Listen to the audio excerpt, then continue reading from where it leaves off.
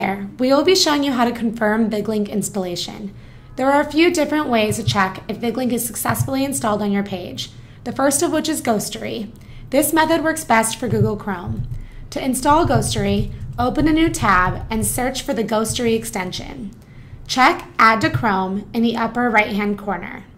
Next, it will confirm that you want to install it. Click Add.